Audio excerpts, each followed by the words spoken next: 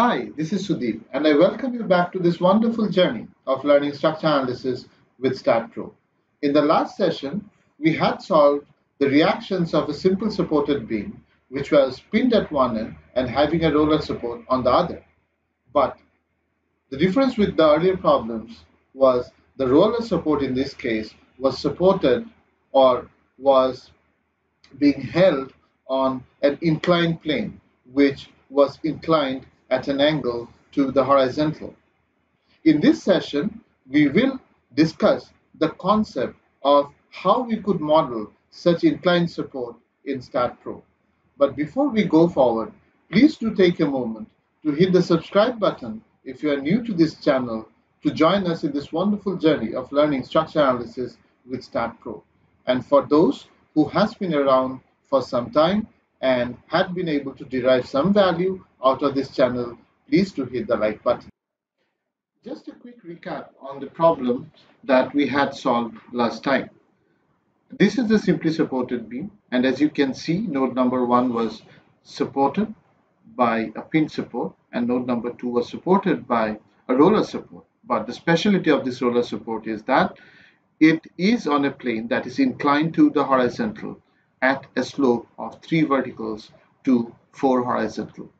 And we could see that the load that is acting on the beam are two vertical loads, 160 kip load, which is acting in the downward direction or in the negative direction of the global y-axis, a 40 kip load, which is acting in the upward direction, vertically upwards, or in the positive direction of the global y-axis, and a 50 kips of inclined load, which is inclined at a slope of 3 horizontal to 4 vertical. Now, to understand this problem more clearly as to how we could define a roller support, let us, for illustration purpose, remove the depiction of the roller support from node number 2 and let us draw a line AA dash parallel to the plane which held the roller support. Now let us consider a line that is dropped perpendicularly from the line AA dash from node number 2, and let us draw a reference point arbitrarily on the perpendicular line to AA dash. Now the angle with the horizontal of the line AA dash, let us call it as theta. Now as we remember, this plane was at a slope of 3 vertical to 4 horizontal, and thus the tangent of theta would be equal to 3 by 4.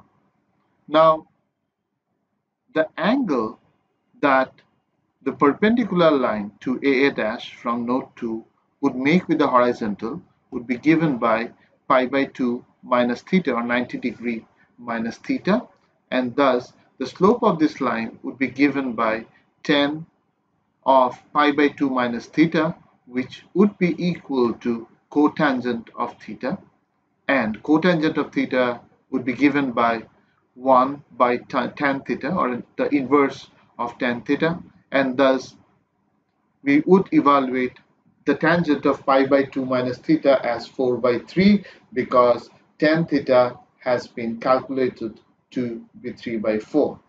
Now, in other words, this would mean that to locate the reference point, which is shown in red, we would need to move 3 units in the horizontal direction and drop 4 units in the downward direction to locate the reference point.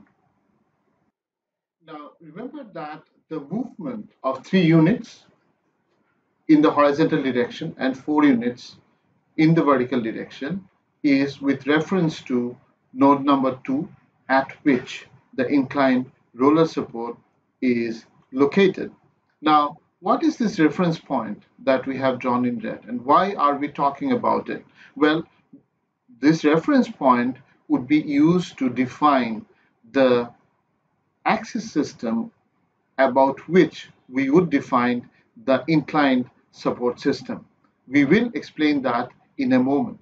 But before we do that, we would need to explain the three different ways that is available in STAAD.Pro by which we can define the reference point. So let us see that first. So the first method of defining a reference point is by specifying the relative distances from node number 2 in the global axis system. So remember, in our case, we had identified the reference point by moving 3 units from node number 2 in the horizontal direction, which is in the positive direction of the global x-axis, and thus the relative distance that we would specify for x would be x equal to plus 3. And then we had specified a 4 units of movement in the vertical downward direction, which would mean that we are moving in the negative direction of the global y-axis, and thus we would specify the relative distance of y as point -4. And finally, since this is a planar structure, the z distance would be specified as 0. So if we specify the values as we have just described, we would identify the reference point. The second method of identifying the reference point is by specifying the absolute coordinates of the reference point system. Now, let us consider that our node number 2 has a coordinates of x, y, and z, and the reference point has coordinates of x1, y1, and z1. Now, we already know that our value, the relative distances in the x direction would be plus 3, and thus x1, which is the x coordinate in the global axis system of the reference point, would be equal to x plus 3. Similarly, y1 would be calculated as y minus 4, and z1 would be calculated as 0. The third method of defining the reference point is if there is an existing node which can be defined as a reference point, we only need to specify the node number. So these are the three methods by which we can specify the reference point. But generally, the one that we use, the one method that we use is the first one, thus by specifying the relative distances. And this is what we will do when we actually do the STAAD.Pro model.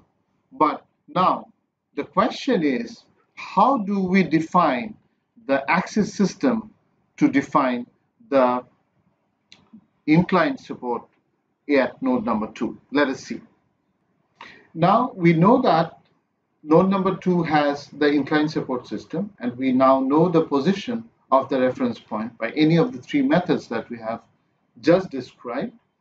Now let us imagine a member that starts at node number 2 and goes through the reference point. In such a case, the local x-axis of that member, that imaginary member, would be pointing from node number 2 towards the reference point.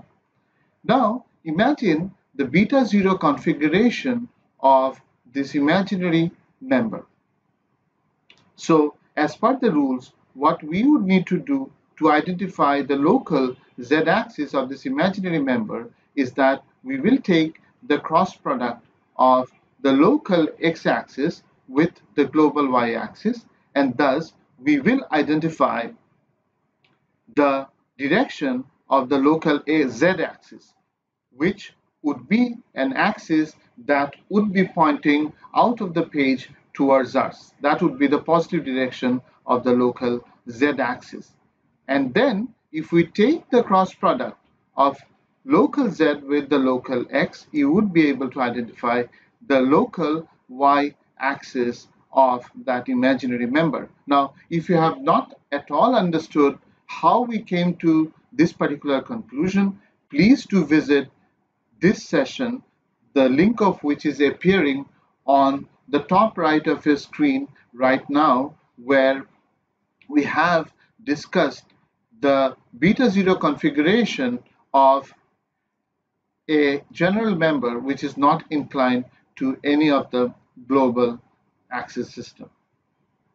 Now that we have identified the local x and local y, we can easily define the roller support. Now note that that inclined roller support will be defined with respect to this axis system or this local axis system of that imaginary beam.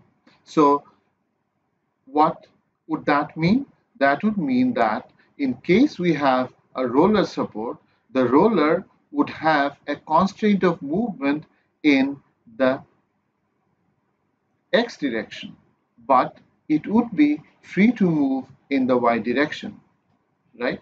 And there would be another freedom of movement of node number 2 in the xy plane, which would be the rotation about the z-axis. And thus, this roller support, this inclined roller support, with respect to this inclined axis system, which has been used to define the inclined roller support, we can define it by specifying a fixed but Fy mz condition. Now, if you have a doubt as to how we have used the fixed but support for a roller, you can visit the session that is appearing on the top right of your screen right now to understand that. I hope you have enjoyed the session today. This was really interesting. In the next session, we will actually model this structure that we have discussed in STAAD.Pro. And we will use the concepts that we have discussed today to do the same. So it is very important that you are absolutely clear with the concepts. If you have any question, please do ask in the comment section below. I hope to see you in the next session. If you have liked this session, please do hit the like button. I will see you in the next session. Till then, bye bye.